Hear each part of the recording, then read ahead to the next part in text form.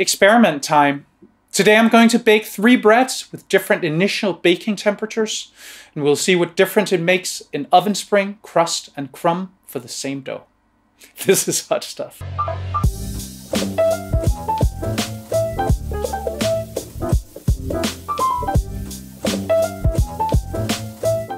Hi, I'm Sune, and I'm a food geek. Today I'm baking 3 different sourdough breads with a different initial baking temperature. Conventional wisdom tells us that we need to bake really hot, around 260 degrees Celsius, about 500 degrees Fahrenheit, to get proper oven spring. But do we really? The first bread I will be baking at 300 C, 572 F, which is as high as my oven will go. Then one at 260 C, 500 F, which is how I normally bake. And the last bread will be baked at 230 C, 450 F. I'm not really sure what to expect, but I've been advising people to bake hot to get good oven spring, so we'll see if I need to change my recommendation.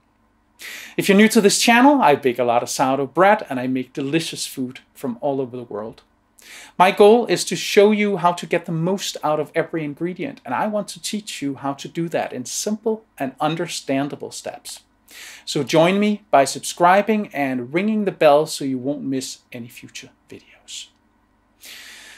The dough that I'm making today is my go-to bread.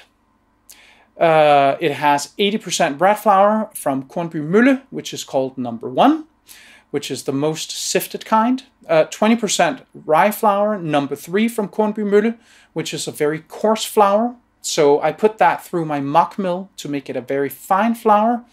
So the resulting loaf is doesn't seem very coarse, but still has that delicious rye flavor. The hydration is 80% and the inoculation is 20%.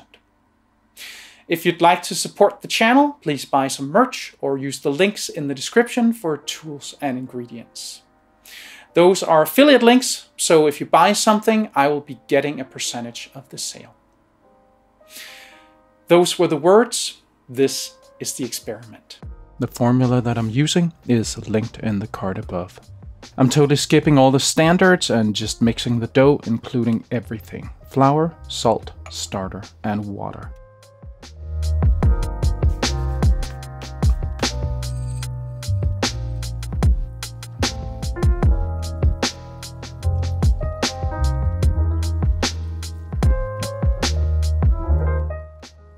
I keep mixing until everything has been thoroughly combined.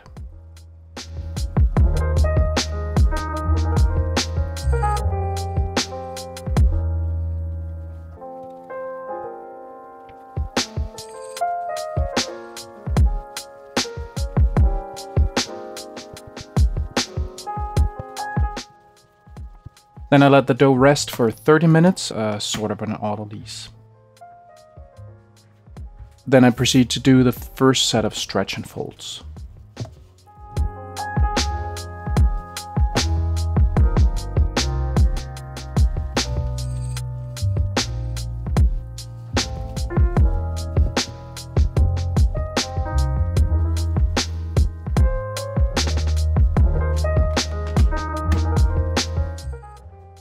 Then the second set of stretch and folds.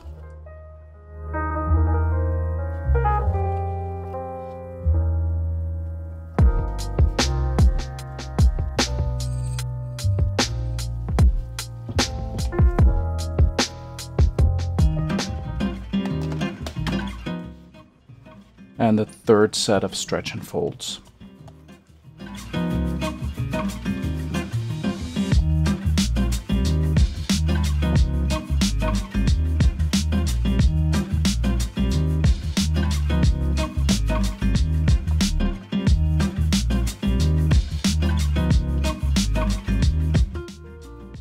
Then I do a window pane, which shows that the dough isn't strong enough yet, so it goes back into waiting for another 30 minutes.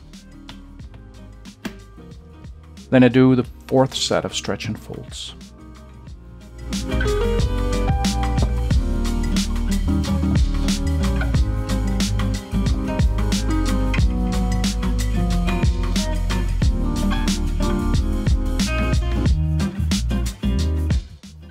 The dough is now strong enough, so I put it in the bulking container and put it in my proofer set to 30 degrees Celsius, 86 degrees Fahrenheit. Then the dough grows about 25% and it gets pre-shaped and shaped. For some mysterious reason the footage of this disappeared, but as it's not relevant for the actual experiment, we'll jump straight to the baking. First I put rice flour on the bottom of the dough to make it slide easily off my peel as I put it into the oven. Then I put the dough onto the peel.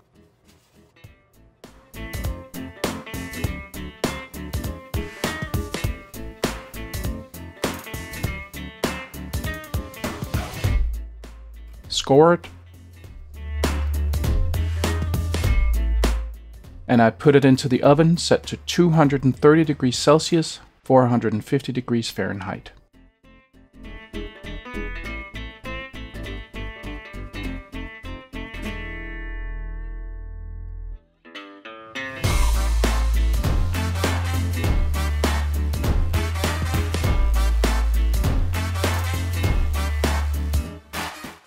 And here it comes out of the oven. The second bread.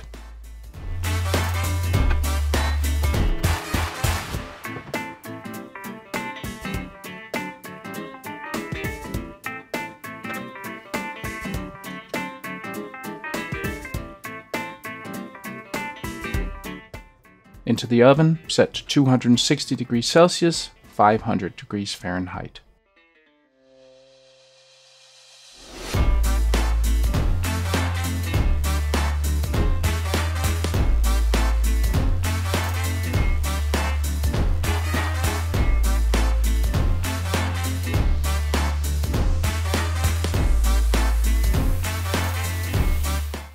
And here that comes.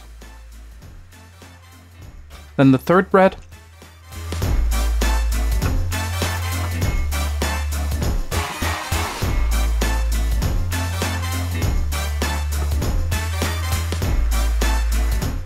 Into the oven, set to 300 degrees Celsius, 572 degrees Fahrenheit.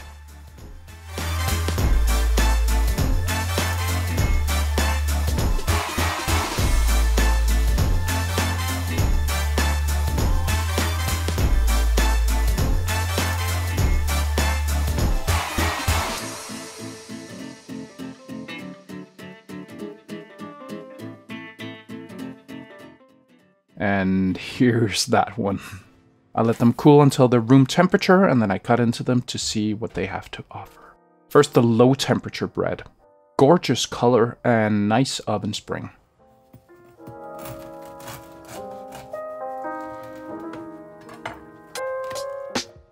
And look at that crumb. Then the control. A little wonky looking, but that's due to my shaping. The color is like the previous bread and great oven spring.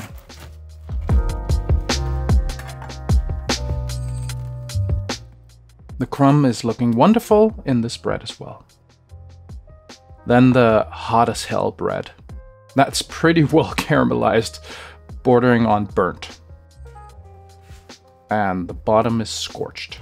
Oh well, let's have a look at the crumb.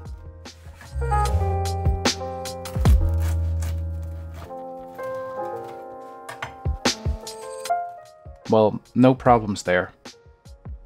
Onto the sniff and taste test.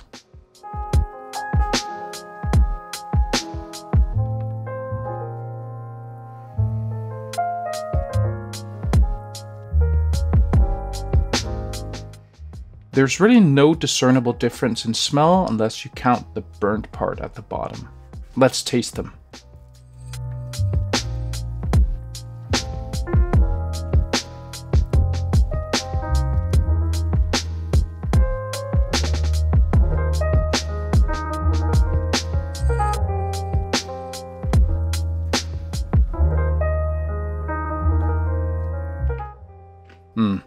They're all good. Since they're made from the same flour, they all taste exactly the same. Again, as long as you don't eat the burnt part. Well, that was a bit surprising. The two breads, baked at 260C 500F and 230C 450F, looked very similar. both in the oven spring, the crust, and the crumb. Obviously, baking at 300°C, 572F was not the best idea. I've never had a scorched bottom before, but that was the result when baking that hot. Also, the crust was very brown. That may not be a problem, but even the rice flour had browned, which is usually not what happens. The crumb was fine though, so my conclusion is that baking at 230 degrees Celsius, 450 degrees Fahrenheit is perfectly viable and will largely give you the same results as the higher temperature. So even if your oven doesn't go as high, it doesn't need to be a blocker for baking delicious, crunchy sourdough bread. I hope you learned something today. See you next time.